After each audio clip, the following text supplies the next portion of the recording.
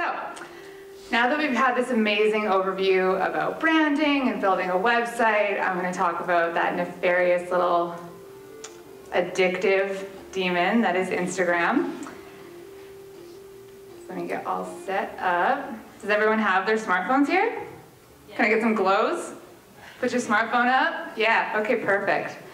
So, look at this, okay. So as mentioned, my name is Zan, and for the last 7 years, I've been marketing niche events and artists and small businesses to people all around the world. So from shoe stores, to getting 50,000 people to come out to a farmer's field in Oregon to witness a total solar eclipse, to finding a corporate audience for an orchestra made up entirely of Furbies. I've got a lot of experience in translating weird, unique ideas into like marketable, digestible content. So this year, I paired up with Evie on the right, and we founded Rhythm Club. So Rhythm Club is a consulting agency to turn all of our blood, sweat, and literal tears of our 15 years experience in events and art marketing to something that can help you guys out and make it a little bit smoother. So first, I just want to attack the issues. So can I get a show of hands of like who has an Instagram account right now? Everybody! Amazing! Way to be on trend. So the issues that I see come up most with businesses and artists when using social media, especially Instagram, is just kind of this sensitive, like, I don't know if I'm good enough, or I don't know what to post, or I don't want to sound obnoxious talking about my art. I don't know, like, if it's going to come across the way I want it to, and just this kind of like nervousness about what kind of content's going to work and kind of feeling overwhelmed or obnoxious.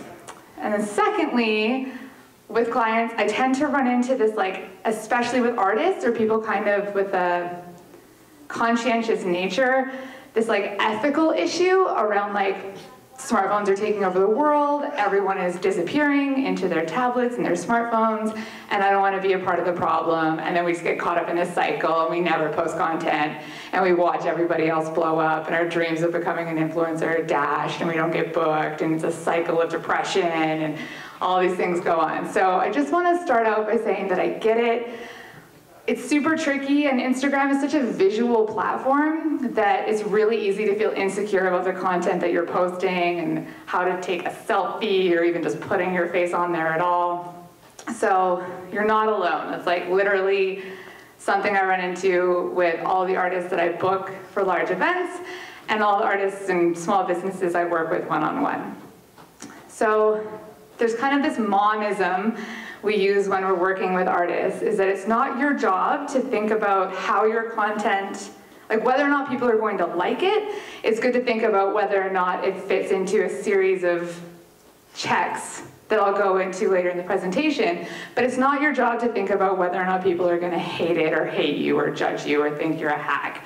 It is your job to use all of the tools available to grow your business and put your art out there. So just remember, as we go into this, that people expect what they see on Instagram to be really polished and really pretty and impressive. So they're going to kind of do that overlay for you subconsciously. So you don't have to worry about looking important because people will assume it anyway.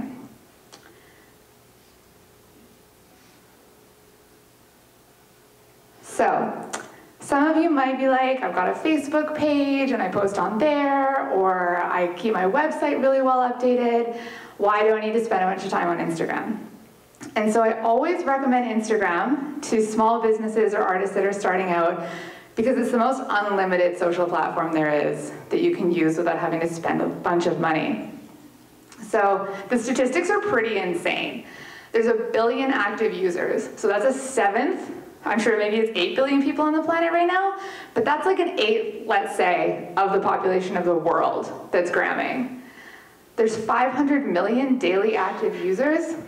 The like button gets hit an average of 4.2 billion times a day. Like, that's staggering. And so just remember that it's like beyond possible for you to actually make an impact in that ocean of engagement, if you will. So Facebook, you kind of get held down by the man if you're not paying for your content. But with Instagram, with enough time and diligence, with a strategy of hashtags and targeting, you can actually make a difference. And especially in a small town, you can rise above kind of the income bracket that I know we've all felt of, like, you look at Nelson and you're like, well, people don't want to pay $1,200 for my print, or they don't want to pay $700 for my class, et cetera, et cetera. But with Instagram, you just get access to this. The world is at your fingertips. So it's a really important platform, and even if you feel awkward or like you don't know what to post or you don't want to post selfies, there's always a way to engage with it that makes sense for you and can feel comfortable. And as Black Sheep mentioned, you just want to make sure that you find that sweet spot where the content you're putting out feels natural and comfortable, and you're not spending hours trying to like take a good selfie or annoying your friends by having them take all these super natural shots of you drinking coffee to look like an intelligent writer. There's always a way that you can just do it in a comfortable and flowy fashion. So before we get started, it's just about consistency. So just making sure that you're building slowly. We're gonna go over a lot of information, and to have a really bomb Instagram account, it does take a lot of time and a lot of diligence. But if you just like chip away at it slowly, you can have an account that looks really professional, is optimized for the algorithms that keep pushing accounts and content into more and more visibility, and have something that really reflects well on your brand and your business. Okay, so can everybody open their phones to their Instagram accounts? I'll wait. I'll pull mine up too.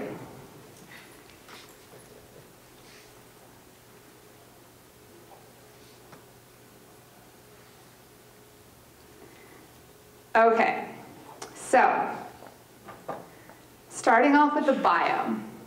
So since you all have Instagrams and are super on point, we all have bios. And you'll see if you look at the top, if you go to edit profile, you'll see there's your username and then your name field. So I just want to break these down. So your username, you want to make sure it's something that's really searchable, easy for people who meet you at an event like this or heard about you through a friend to find. So it's better to go with, for example, my Instagram name is Zan Says So. So it has my own name in it for my personal brand, and something a little witty about how I'm always talking and giving my opinion. So you just want to make sure that your username is something that's related to your industry or what you do, searchable, and like easy for somebody that's trying to remember you to find, or just the name of your brand itself if you're not doing a personal brand or your name isn't connected to your art and you're just doing something for your business. The second little like hack that a lot of people overlook is the name field. So I'm just gonna pop you to my Instagram here. So you see my username, Zan Says So, and then a lot of people will put their username again in their name field, or just their name. Or let's say I'm Zan Comerford, and then my name field says Zan Comerford Artist.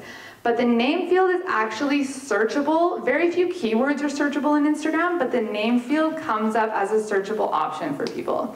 So this is where you want to put keywords that describe you and what you do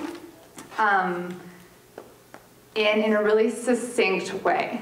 So mine says creative marketing consultant. And when you see my profile come up when you're searching for Zan Say So or you're searching for marketing, that pops up immediately. Whenever you share my profile with anyone, whenever you tag me, you see that instead of just seeing my own name. And so not only does that help optimize your profile for Instagram to milk and kind of push through to more visibility, it really helps people in like the quick action world that we live in to be able to get a glimpse of what you do immediately. And I don't think I need to really express the importance of that, of how catching people's attention and getting them to understand what you do in like a split second is the name of the game. Especially, can I just get an idea, like if the demographic, or it was like visual artists, lots of visual artists, musicians, and then businesses, like products. Okay, good job, one product. Okay, so for visual artists, so I have a lot of experience on the booking side of things, and so which applies to all of you, if you're trying to get put in a gallery or get, recognized in any kind of larger umbrella. And the rapid fire that larger organizations are using to look at all of your social profiles is really something to consider. So when someone's looking at you to either buy your product or book you or recommend you to someone else, having this dialed so that they see immediately what you do and get a taste of the flavor that you bring is really important. So to reflect back on that, just making sure that your name field describes what you do and isn't just your name is gonna just like kick turbo boosters onto your bio and your life. So the next in the bio is you want to describe what you do creatively, and again, giving that taste of the magic that you're presenting. So a little like housekeeping note that you may have noticed already, you can't just hit enter in your Instagram bio and have it go down a line. So if you just write a whole bunch of content, it's just going to smush up into a paragraph and not look very good. So you can either write it in your notes section and then copy and paste it into your bio, and that can help with formatting. Or you can do as I've done here and use periods and adorable emojis to help express what you're talking about. So then you want to make sure there's a call to action for them to get to know you a little bit better or go look at your work. And so you want to constantly not constantly, but you want to make sure that you're updating your bio regularly, and especially updating that link. So you can see with me, we're just in the process of launching Rhythm Club. We have a tour coming up. And so I just like to reference that there's an opportunity to train with me and then put the link to my site. As an artist, you could be like, see me, like my most recent gallery work here, or book me to live paint at your event here, or like, see what I think about the new acrylics by X company here. So you can think of that bottom call to action that links to your site as kind of the place where you interject movement into your bio. So the bio is, static. You want to change it and refresh it as you feel and as you grow. But then this bottom section here is where you're giving a reason for people to keep coming back to your site or to your Instagram, because they're going to start getting adjusted to the fact that you change that all the time. And it's just a really good look. If you have press, you want to update the link. And then it also helps you see on your site how many people are referring to you from Instagram. And you can reference that link in your content. The business profile. Hands up if you have a business profile. Okay, so the business profile is the jam. You don't even have to have a business to do it. It's like this amazing hack that Instagram's provided for us. So we can walk through it real quick.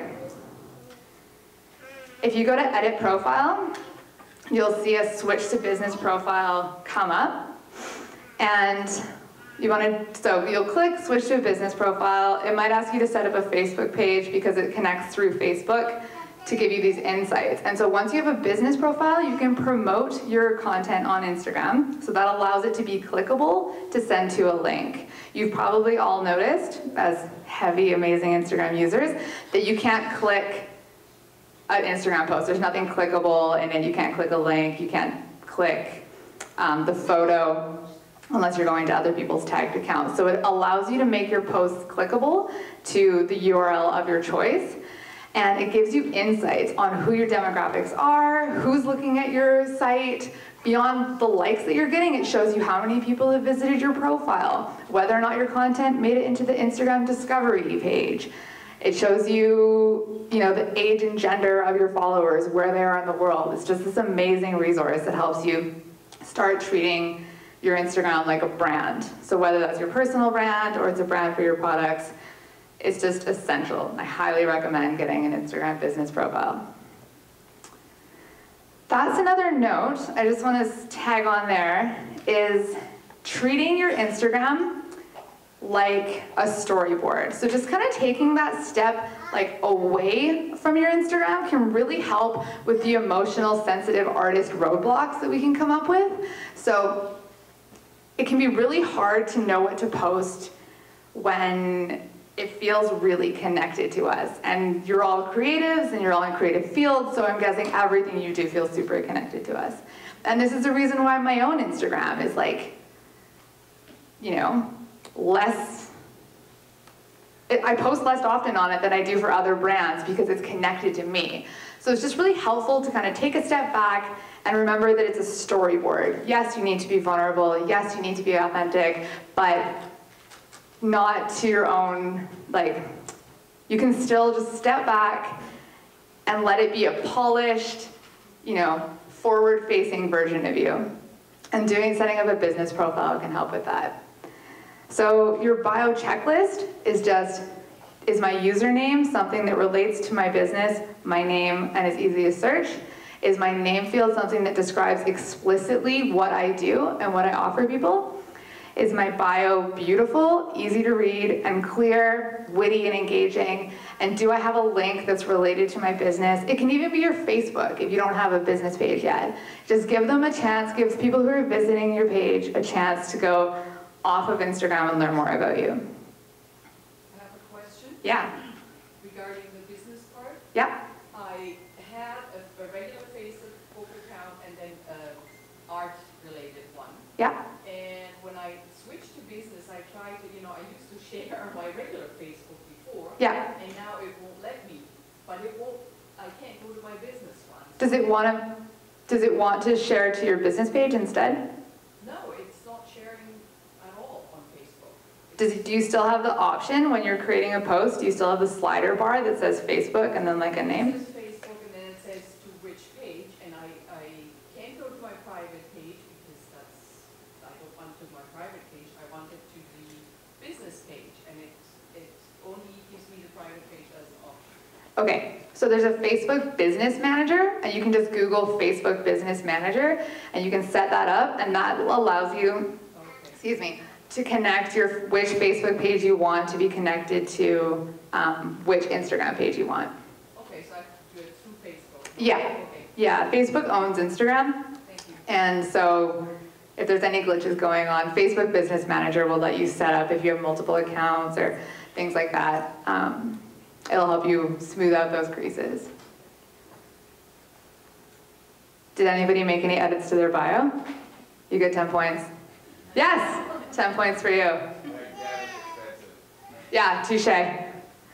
Okay, so I'm just gonna kind of go over basics here and get into some more advanced optimization stuff as well, but I know there's a really varied experience level. So we're gonna talk about stories. How many people use stories on a regular basis? Yeah, okay. So stories came out 2 years ago, and they're kind of like Instagram's, I say they're kind of like Instagram's version of Snapchat, but they've pretty much destroyed Snapchat once they came out. So Instagram stories are these like long vertical, up to 15-second slides that make this multicolored circle show up around your profile, and then that shows up at the top there. And so Instagram stories have gone from being like a cute adjunct that you can do if you feel like it, to being really essential now if you want your account to grow and you want to build your brand. The slides are up to 15 seconds each. And then when you complete a slide, you'll see these little bars at the top. I don't know if you can see them, like right there. And so those either autoplay into the next slide, or you can click through and journey through the slides. And so again, it's just this like exciting page turner feeling of like, what's going to be next? That just pulls people into your content, and then stopping through your story also becomes a part of their daily habit. They want to see what you're up to, and then you add another story later on in the day, and now they see there's another bar there, and they want to check in again. And once you get into people's social media habits, you're just pretty much good to go. So I always recommend posting a story morning, noon, and night. as kind of a general rule, posting throughout the day and always having at least 3 slides up there by the end of your posting day. They're live for 24 hours, so you get a little bit of leeway there. And then you can also save them to your phone and use them later. Is that show of hands who's familiar with the highlights in Instagram story? 1. Yes, tech savvy. Okay. So the highlights, when you post an Instagram story, I wish I had an example. Okay, well, I'll use mine as an example. So once you post your Instagram story, it'll give you an option to highlight it. There's a little heart in the bottom right-hand corner that you can highlight it. And so now that we've separated our personal sensitive artist soul from our Instagram, and it's just this like money-making powerhouse account, we are using this to inform people about what we do as much as possible. So when you highlight a story, it stays on your Instagram page, and you get to name it. So then down here, if I had been so wise as to include that, you would have however many highlight stories you would have, so let's say 5 at the bottom, and they would be titled whatever you wanted to, which turns your Instagram into like a landing page for your business. So if I was an artist, my highlights would be like live painting, recent work, press, bio, or something like that.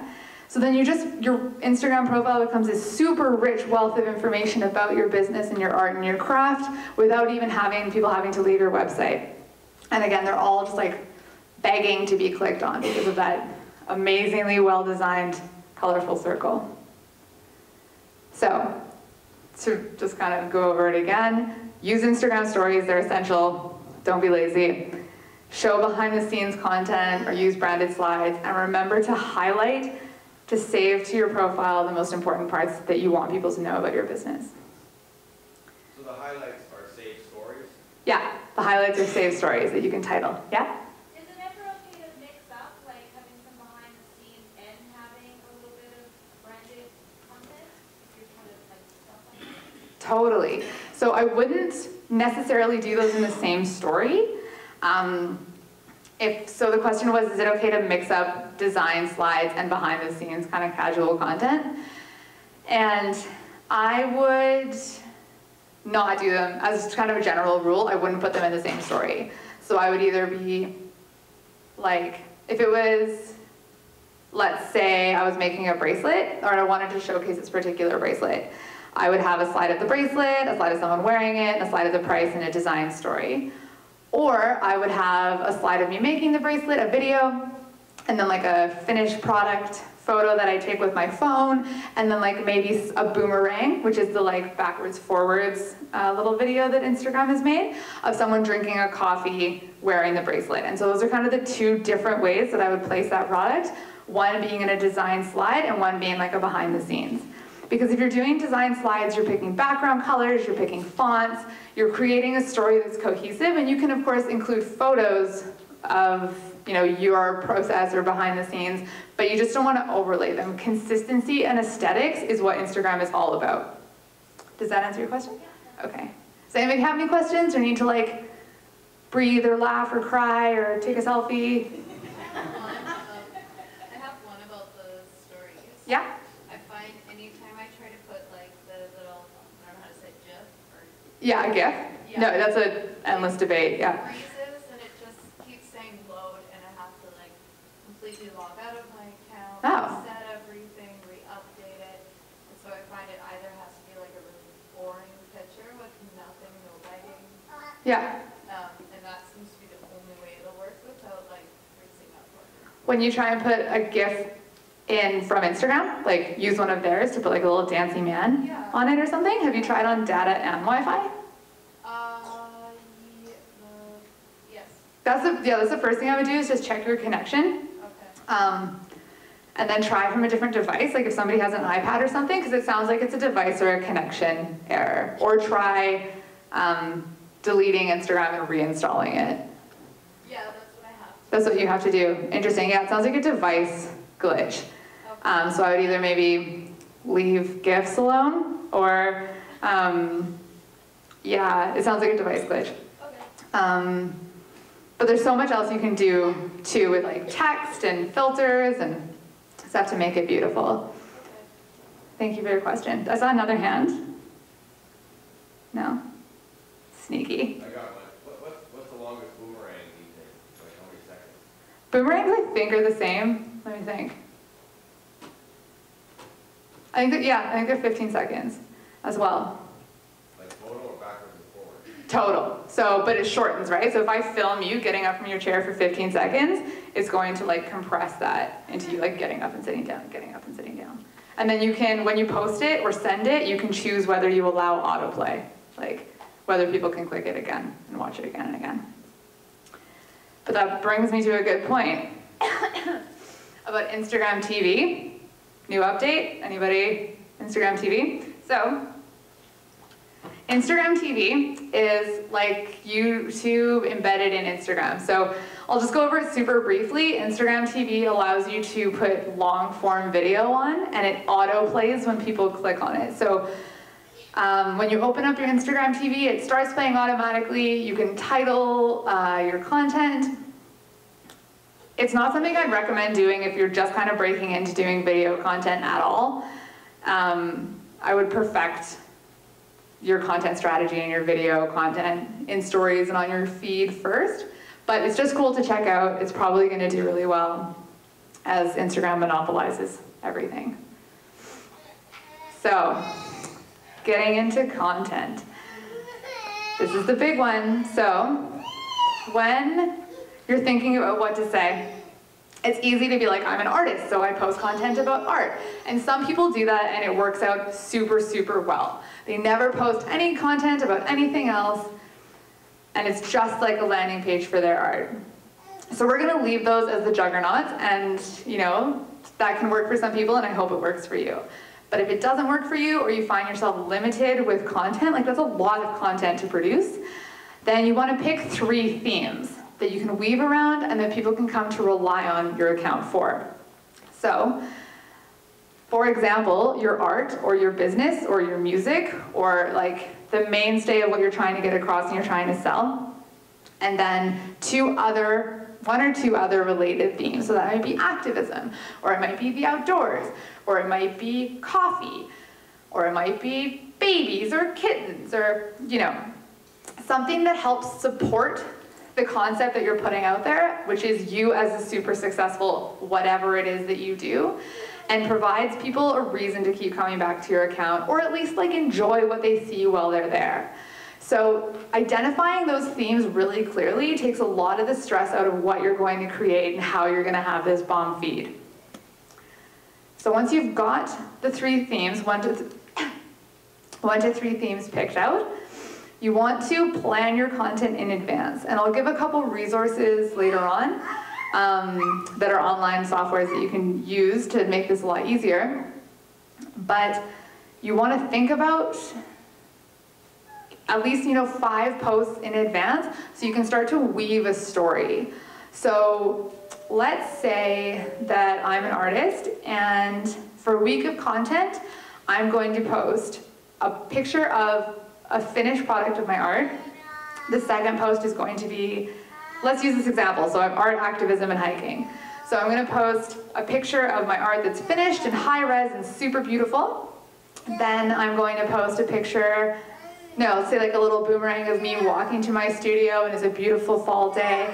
And I'm noticing that the colors of that post weave into the colors of the previous. So this isn't essential, but again, cohesiveness and aesthetics is what separates a beautiful account that people want to look at and come back to and is recognized as professional from people that might be booking you or paying for your product from just like a casual personal account.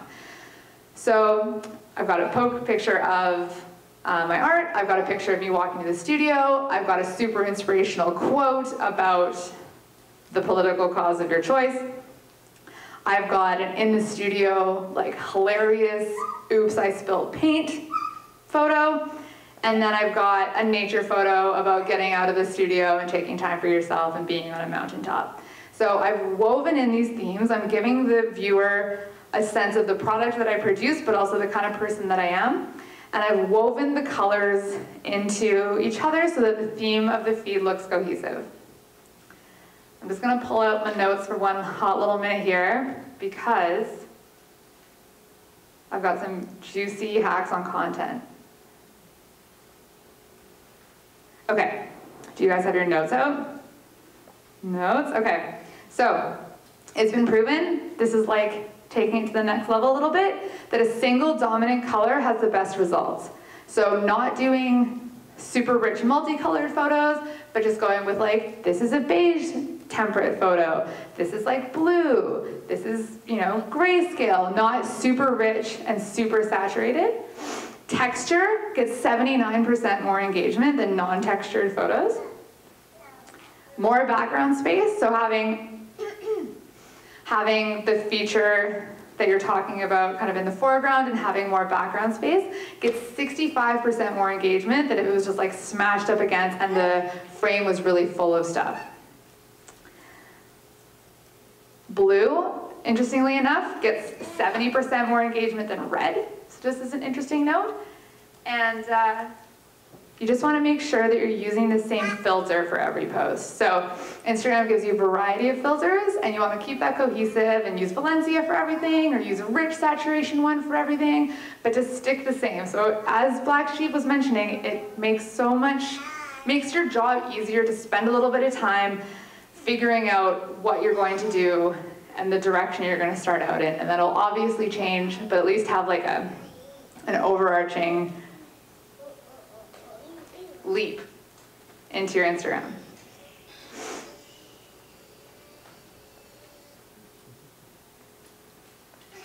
Okay, so now you've come up with your kind of content strategy.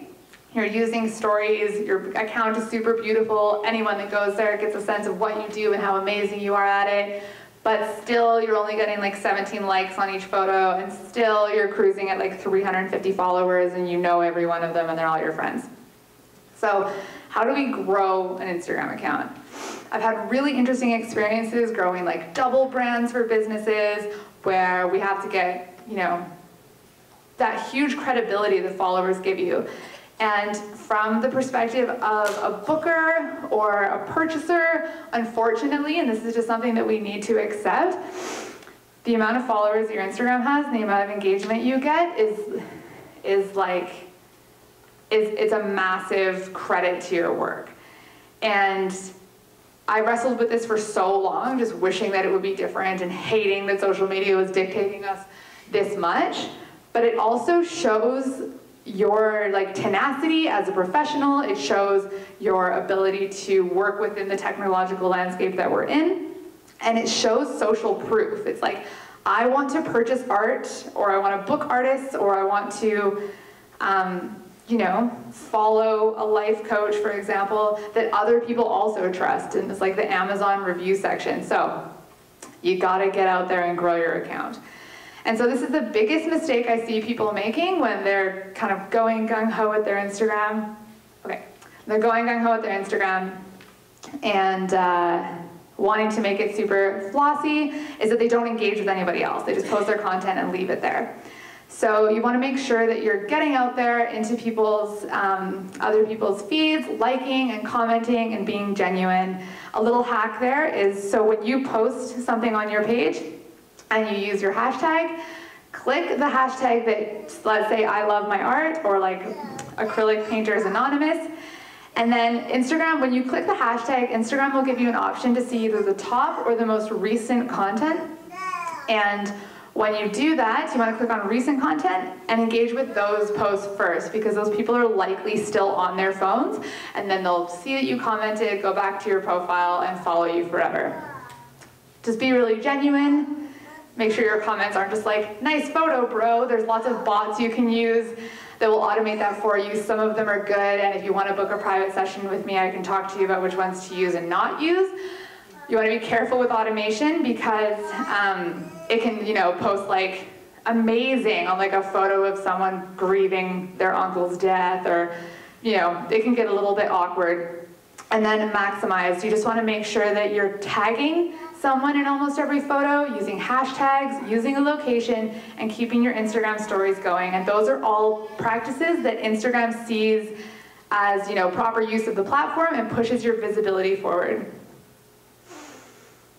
So, hashtags, I'll go super quickly here. Longer hashtags rather than shorter. So, as far as the hashtag itself, something like, I love my dog will do better than dogs because you'll get lost in the fray.